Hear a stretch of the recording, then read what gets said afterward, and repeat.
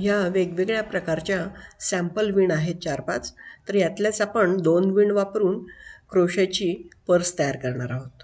तर व्हिडिओ शेवटपर्यंत व्यवस्थित बघा. आणि जर तुम्हाला व्हिडिओ आवडली तर मित्रांबरोबर लाईक, शेअर आणि सबस्क्राईब नक्की करा. तर चला आपण व्हिडिओला सुरुवात करूया. नमस्कार, मी अनामिका मराठे. हे 2 पीस आपण झिप क्लोजरसाठी घेतलेले आहेत.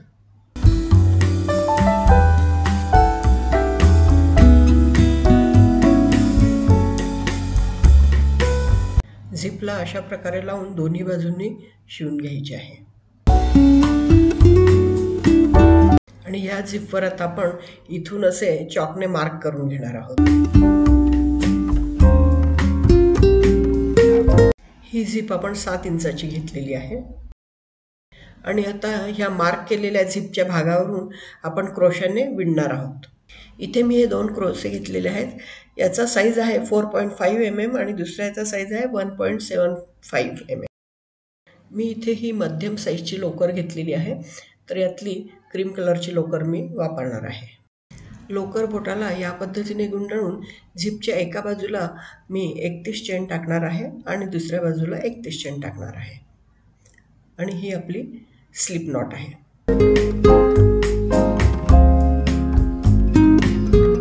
ही आपण स्लिप नॉट टाकलेली आहे.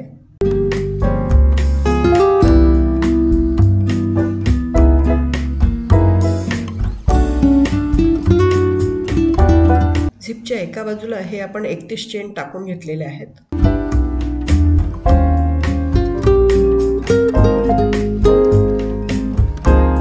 आता आपल्याला झिपच्या आडव्या भागासाठी 4 चेन घ्यायचे आहेत. 1, 2, 3, 4. साईडचे हे 4 चेन आपण टाकून घेतलेले आहेत. आणि आता झिपची दोन्ही बाजू एक लाईन बघून क्रोशा झिपच्या ह्या बाजूला आत टाकून लोकर बाहेर काढायची आहे.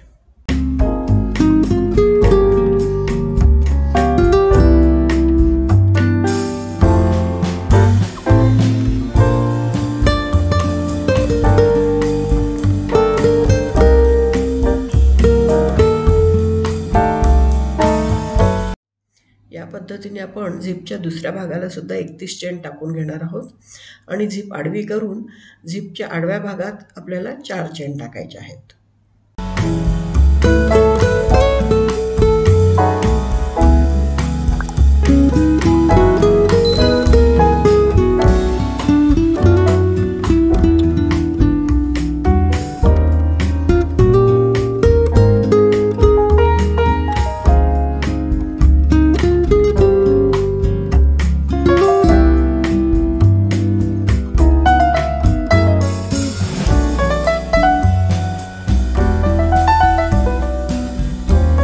आपण हे 4 चेन टाकून घेतोय आणि सुई ही आपली पहिली जी स्लिप नॉट होती त्यात आपल्याला टाकायची आहे. हे बघा, इथे आपली क्रोशेची बेसिक चेन जी आहे ती पूर्ण झालेली आहे. आणि आता आपण हा पहिला क्रोशा काढून दुसरा क्रोशा वापरणार आहोत. आता आपली क्रोशा विणची दुसरी लाईन सुरू करणार आहोत. त्यासाठी आपण डबल क्रोशेची विण घेणार आहोत आणि सुरुवातीला आपण त्यासाठी 3 चेन टाकणार आहोत. 3 चेन आपण टाकून घेतलेले आहेत. आता सुईला दाखवल्याप्रमाणे लोकर गुंडाळून घ्यायची आहे आणि लगेच नेक्स्ट चेनमध्ये ती आत टाकायची आहे.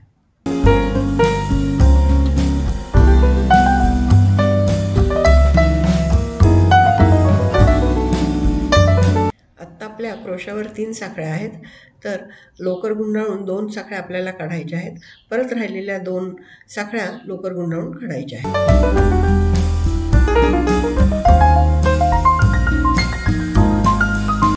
अशाच प्रकारे पुढच्या प्रत्येक नेक्स्ट चेनमध्ये क्रोशा टाकून लोकर गुंडाळून 2-2 चेन काढायच्या आहेत. तर हे बघा, या पद्धतीने आपण ही विण केलेली आहे. तर ही लाईन पुढे अशाच प्रकारे पूर्ण करायची आहे.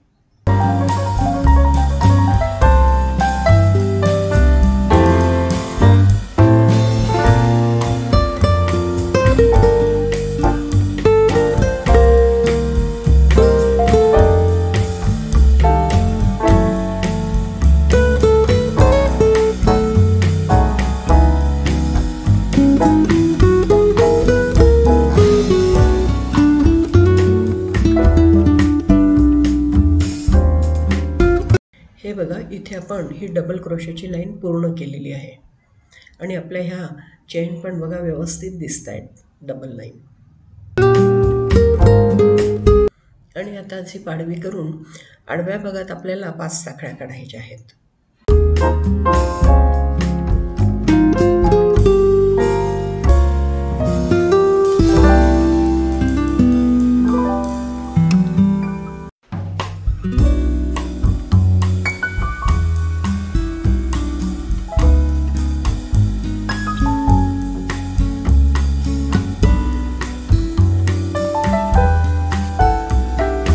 झिपच्या आडव्या भागात ह्या 5 लाईन आपल्या पूर्ण झालेल्या आहेत.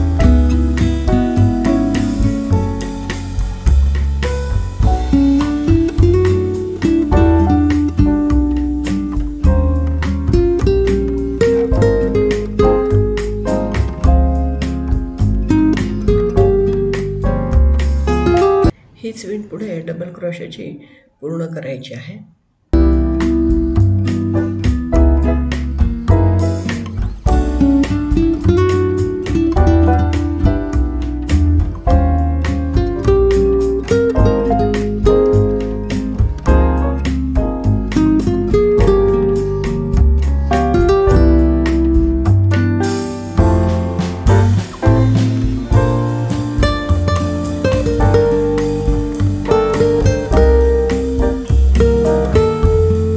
दुसरी बाजू पण डबल क्रोशेची आपली पूर्ण झालेली आहे.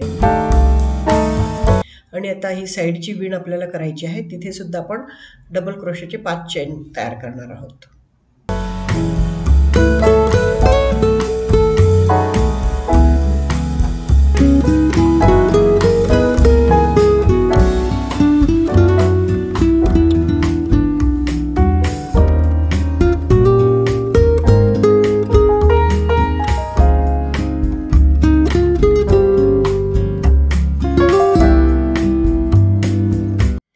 ही दुसरी रो कंप्लीट करण्यासाठी हे पहिले 2 चेन सोडून तिसऱ्या चेनमध्ये ही सुई टाकायची आहे आणि ही विण कंप्लीट करायची आहे क्रोशेची.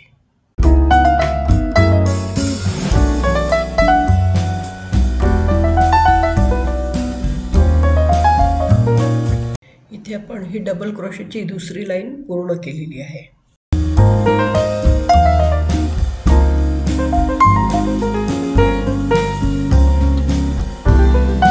इथे आपण सिंगल क्रोशेची विण आता सुरू करतोय. ही आता आपली तिसरी रो सुरू झाली.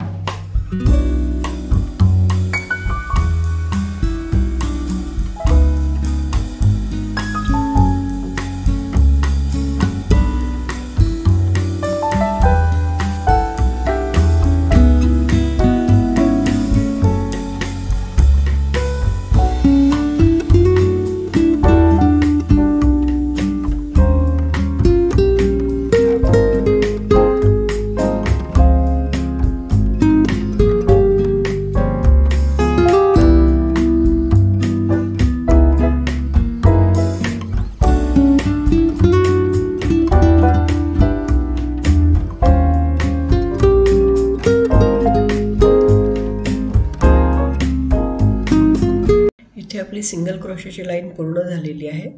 3 रोज आपल्या कंप्लीट झालेल्या आहेत आणि आता चौथी रो आपण डबल क्रोशेची सुरू करणार आहोत. डबल क्रोशासाठी सुरुवातीला 3 चेन इथे घ्यायचे आहेत.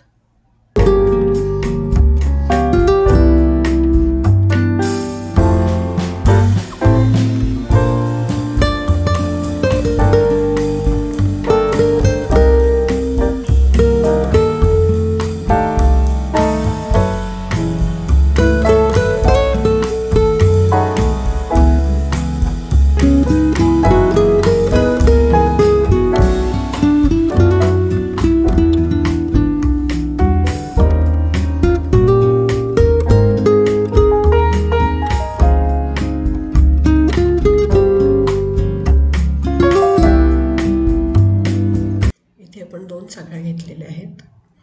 नंतर लोकर गुंडाळून नेक्स्ट चेनमध्ये टाकायचं आहे आणि सुईतून 2 चेन काढायचे आहेत पहिले.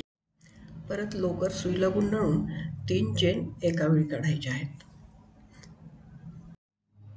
या पद्धतीने विणून ही 4थी रो पूर्ण करायची आहे.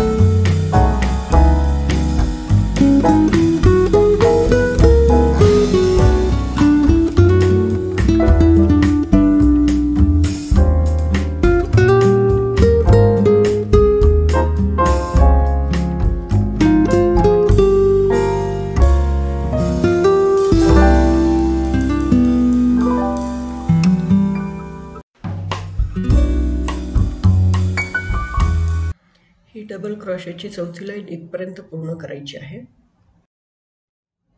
इथून आता आपली 5वी लाईन सुरू होते सिंगल क्रोशे.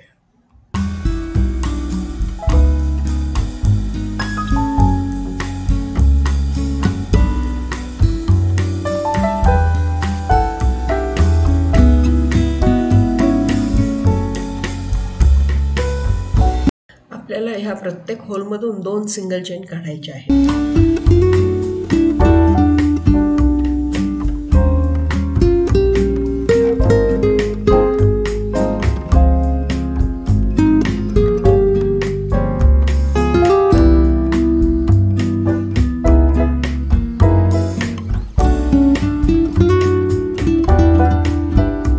इथे आपली सिंगल क्रोशेची रो पूर्ण झालेली आहे. आता आपण 6वी रो सुरू करणार आहोत डबल क्रोशेची. आणि डबल क्रोशे झाल्यानंतर परत आपल्याला सिंगल क्रोशेची लाईन सुरू करायची आहे. तर हे रिपीट करायचं आहे. एक साधारणपणे 5 इंचाची पर्स होईपर्यंत रिपीट करायची आहे.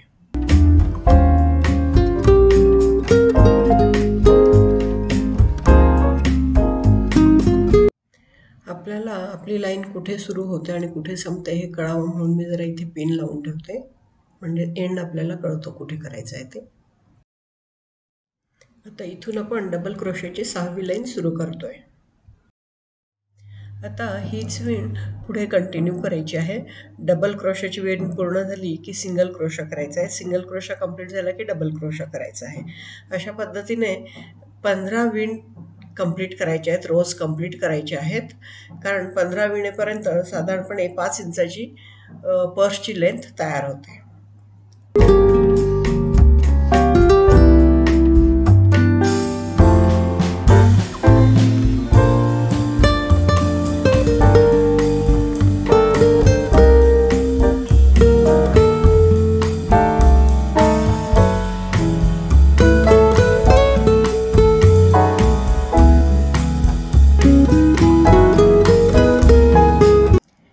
डबल क्रोशेची विण इथून इथपर्यंत तुम्ही पूर्ण करायची आहे.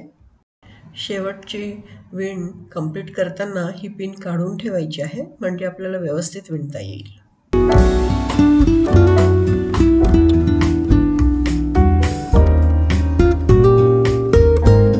डबल क्रोशेची लाईन इथून इथपर्यंत आपण पूर्ण केलेली आहे आणि इथे आपल्याला त्याचा आता शेवट करायचा आहे.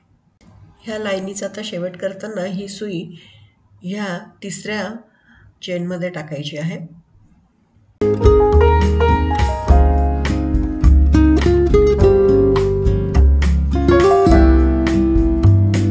आता इथे सिंगल क्रोशेची 7वी लाईन सुरू करायची आहे. त्यानंतर परत डबल क्रोशा, परत सिंगल क्रोशा, असे 15 लाईन कंप्लीट करायच्या आहेत. सेम रिपीट करायचं आहे.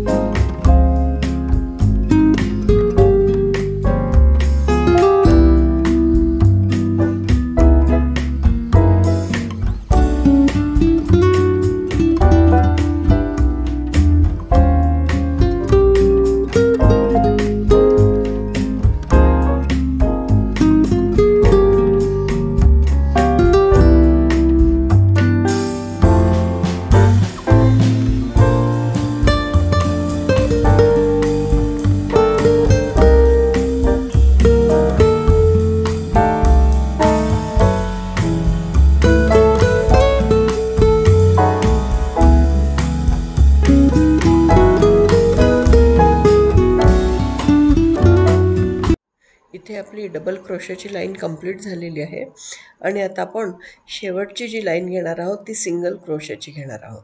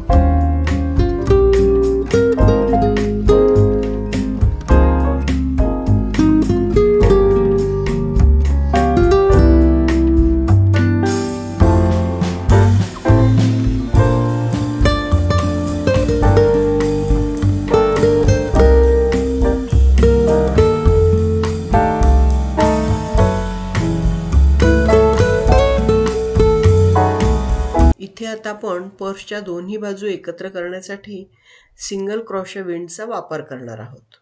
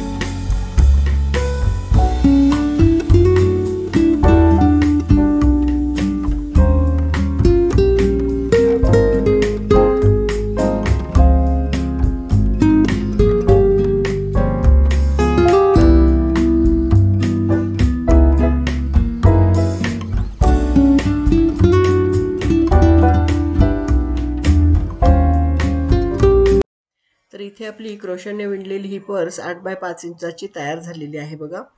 आणि त्यात आपण सहजपणे मोबाईल, एक छोटं पुस्तक, हेडफोन्स वगैरे आपण सहजपणे ठेवू शकतो. तर तुम्हाला माझी ही व्हिडिओ कशी वाटली ते नक्की कळवा आणि लाईक, शेअर आणि सबस्क्राईब करायला विसरू नका. थँक्यू. Bye bye. जय हिंद.